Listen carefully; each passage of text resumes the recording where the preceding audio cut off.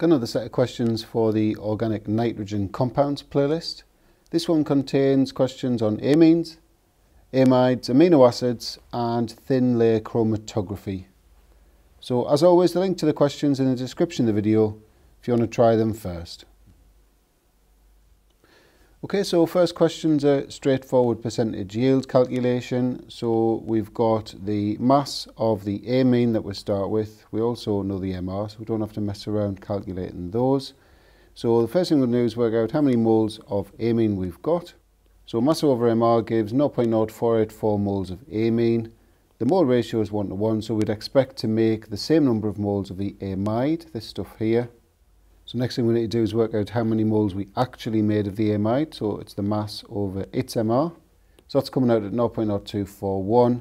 The percentage yield is the actual divided by the expected multiplied by 100, which gives an answer of 49.8%. So it was option A.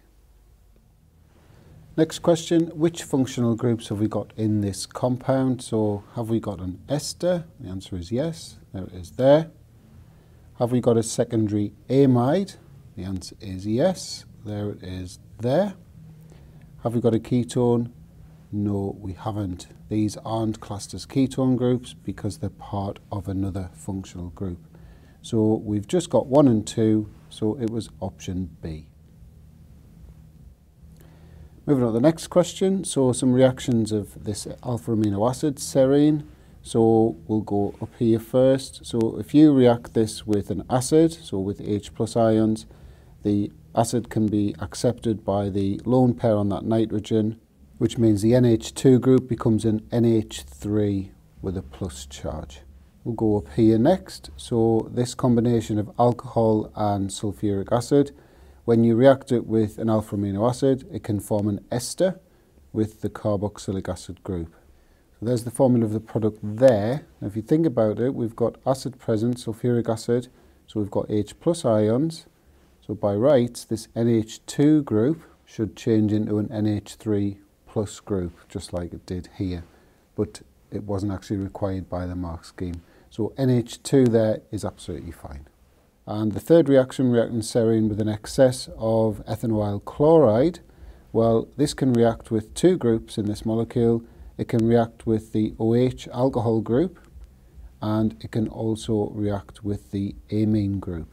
So we're going to form an ester at the bottom there, and we're going to form an amide on the left-hand side there. So moving on to the calculation now, you'll notice I've got my standard diagram I always draw for questions like this. I've also drawn up the equation for the reaction, because we're going to need the mole ratio. So out of the choice of R groups that we've got to play with, there's no NH2 groups in there. So the only NH2 group that can react with the HCl, or the H+ to be more specific, is the one bonded to this alpha carbon. So bottom line, it's a 1 to 1 mole ratio. Okay, so the first thing we can do is calculate the moles of HCl used in the titration. So it comes out at 0.00375. The moles of the alpha amino acid in that mean titra must be the same from the 1 to 1 ratio. We want to know how many moles are in here in the 250 cm cubed. So the way we do that is we divide by the mean titra to get the moles in 1 cm cubed and then multiply by 250. So that's coming out at 0.0440. So to get the MR of the amino acid, it's mass over moles. So that's coming out at 131.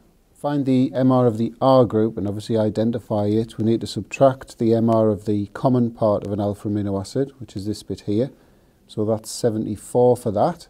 So that means the MR of the R group is 57. So all we've got to do now is work out the MR of the different R groups supplied and see which one fits. You can see that we're getting 57 for the R group in leucine, so that's obviously the alpha amino acid. So moving on to the part of the question about TLC, the layer chromatography. So you'll notice I've measured the distance between the baseline and the spot for serine for solvent W. That came out at 20 millimeters on my computer screen. And this distance here from the baseline to the solvent front came out at 58 millimeters. The RF value is just the short distance over the longer distance, so I'm getting 0.34. The range allowed in the mark scheme was 0.33 to 0.35. So for the very last question, we've got to decide which is the unknown amino acid from the two TLC plates in the two different solvents.